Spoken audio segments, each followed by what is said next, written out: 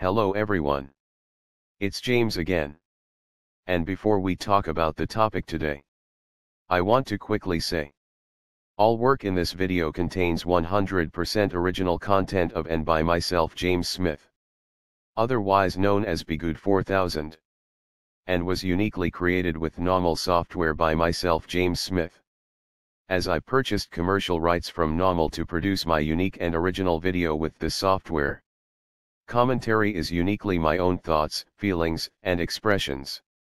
Now that we have that out of the way, I want to address a very important topic. And that's not only healing from narcissistic abuse, but when life throws you a curveball as well. You see, dealing with a narcissist can be and is oftentimes extremely, and I do mean extremely stressful. And this is something they do on purpose, to get you to react a certain way. Usually it's done to get you to react negatively, so you will fall into whatever trap they have laid in front of you. No matter if be you looking bad in a social situation, or you losing your job, or you even getting arrested. And narcissists love to do this with people they deem to be mild-tempered and kind. They want to work on them so well that this person they are doing all of this to begins to change and morph into a completely different person. And they want them to lose themselves in this negative behavior. And they want them to take on all that comes with that negative behavior. The same can be said when life throws you a curveball. It could be a situation where it's a system that doesn't really care one way or another, and it's not really looking for a reaction. But a negative reaction can happen just the same, usually producing bad results. Now I say all of this because I see some people in the comments every now and then, where they are still frustrated, mad, and wanting to run around exposing their narcissist. And I get it. I completely get it. There was a time before I started this channel, when I felt the same way about my mother and Susie, and my golden child brother as well. But though I had these feelings, and when I started this channel, I started my journey of healing. And trust me, it hasn't been a perfect journey. Lots of ups and downs. I will say this. The moment I started this channel, I deep in my gut knew, trying to expose Susie or my mother or my golden child brother would bring nothing more but unwanted drama. And it would stunt my healing, because I would be tangled up in their mess, instead of dealing with what is going on with me and my life. Now, do I talk about what Susie and my mother and brother have done on this channel? You betcha. Do I have reenactments of things they've done? I sure do. But it's done in a way where they aren't affected, nor am I feeding them narcissistic supply. And these examples are shown for educational purposes, so someone can see these things and say to themselves, wait a minute, this happened to me too.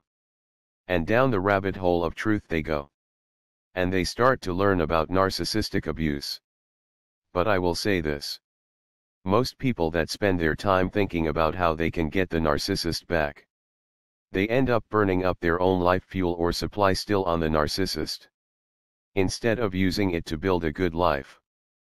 Because when you engage in this type of behavior, believe it or not, the narcissist is happy. They love a good battle. Even if they lose and they drag you down with them, they are truly evil and love to get dirty. And they are better at it than you are.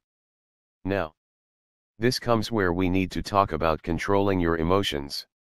You see, when I was with Susie, towards the end, it was real dicey. The police were getting called a lot, and I believe she was acting up to get a desired result from me, so she could have me arrested. And that's when I started to slow things down in my mind. And I realized what was happening. And I realized in order to get out of this, I must be ready. And I must keep myself composed. And as many of you may know, she's the one that was put into the back of a police car in handcuffs. which started the positive steps to get her out of my life.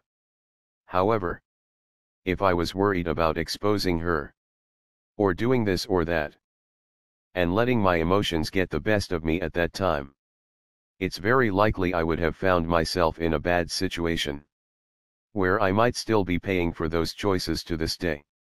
And these same principles can be applied to life and when it throws you a curveball. Many of you may know, I've had problems with my YouTube channel. It's been a super stressful experience. However, there came a point where I said, though I'm going to work on this, but I'm going to leave what happens in God's hands as I'm a believer. So I must remain calm.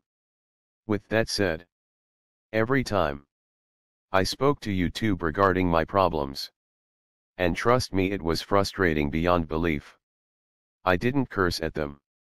I was polite, kind, and not letting my emotions getting the best of me. Yet, maintaining the truth of who I am as a human being. You see, when you let your emotions run wild, usually your first thought in such situations, though valid to feel such a way, might not be the best choice to act upon. Like yelling, cursing, and the like. Because the minute you do that, you automatically shut the door for any good results to happen in the future. Now this by no means is to say to just let bad things happen to you without sticking up for yourself.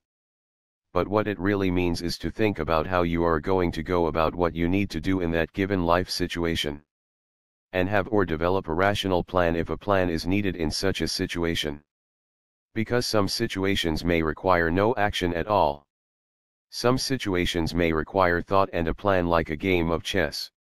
And some situations will require for you to indeed to stand up for yourself, but in a way that shows you to be a decent human being.